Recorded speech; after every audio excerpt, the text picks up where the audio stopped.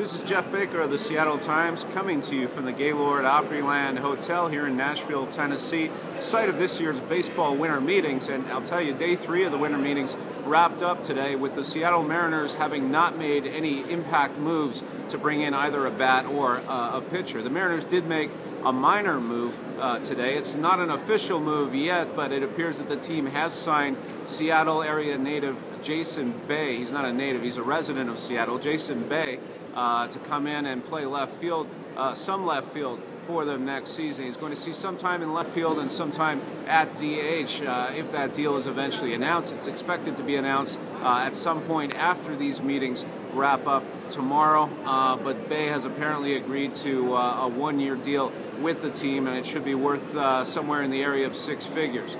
And, other than that, the Mariners are going to go home from here.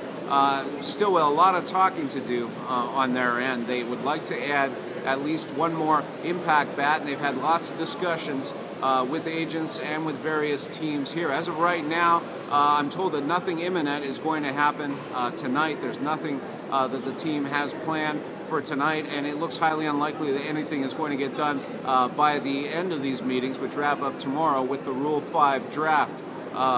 But some discussions are continuing. I spoke earlier tonight with Scott Boras, who's the agent for a number of players in baseball, but in particular for Michael Bourne, who's a center fielder that the Mariners are pursuing. Boras met with the Mariners here in Nashville. He has no more meetings planned with them for here, but he told me afterwards that he plans to continue talks with the Mariners over the next few days and few weeks ahead. And we'll see what happens from there. Now, the Mariners are also speaking with representatives for free agent Nick Swisher, who's a very different kind of outfielder from Bourne. Bourne, of course, plays center field. Swisher is a right fielder and a first baseman. Now, the Mariners do have some needs at first base.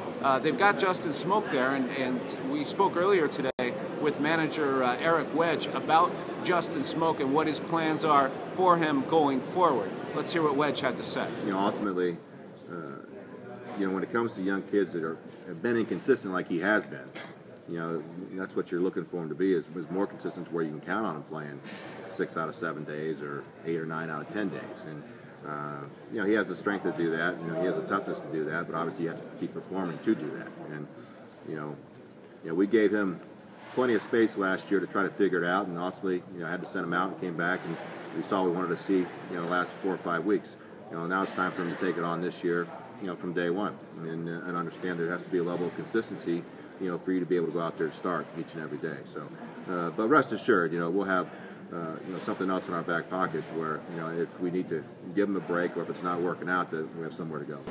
So there you have it, Eric Wedge speaking about Justin Smoak and saying that he would like to have some kind of a contingency plan there in case Smoak struggles as he has his first couple of seasons with the Mariners. Now, Jack Zarinsek told us earlier today, a couple of hours ago, that he would also like to bring in first base insurance and have that there. He did point out that Mike Karp is still with the team and does play first base, but Mike Karp is also coming off a very subpar season, and there's no guarantee that he's going to be able to fill some of the Mariners' needs there. So, looking forward, it looks as if the Mariners are going to go after another first base DH type as well, unless they can land Nick Swisher, who does play first base in that case, so that would solve that problem. They would also like to bring in an extra catcher to go with Jesus Montero and with John Jaso, and Jack Zarinsek also mentioned the possibility earlier today that he could go bring in another pitcher as well. Maybe it's a minor pitcher addition, or maybe it's a bigger one if he can't end up landing